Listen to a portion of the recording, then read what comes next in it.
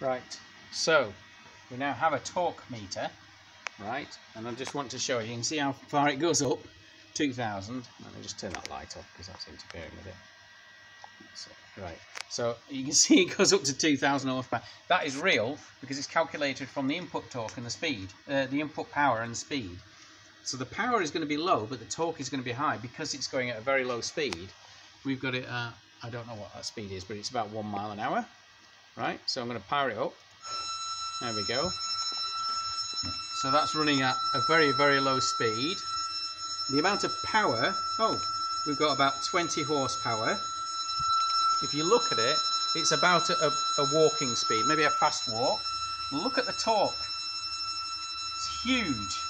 1700. Isn't it? And it's obviously getting hot, so I'm going to stop it. Right. But you could see how much that torque was there, and it was measuring it. I don't know if I saw the current. Let me just quickly get the current so you can see the current and the voltage.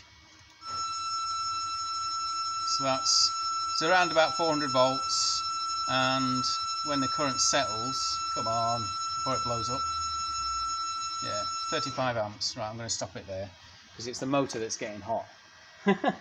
I've got the fan on and the pump on, but what I need is the big radiator because it's passing a lot of torque at low speed. The power is low, but it's because of the torque that it's actually having to pass. Against the brake, obviously. I've got the brake here clamped on, and it's on very hard, right? So it's rubbing against, it's going against the brake. Have a feel of these. Whoa! Actually, the brakes aren't too bad. Yeah, the brakes aren't too bad. Way, that's nice and hot. Inverter.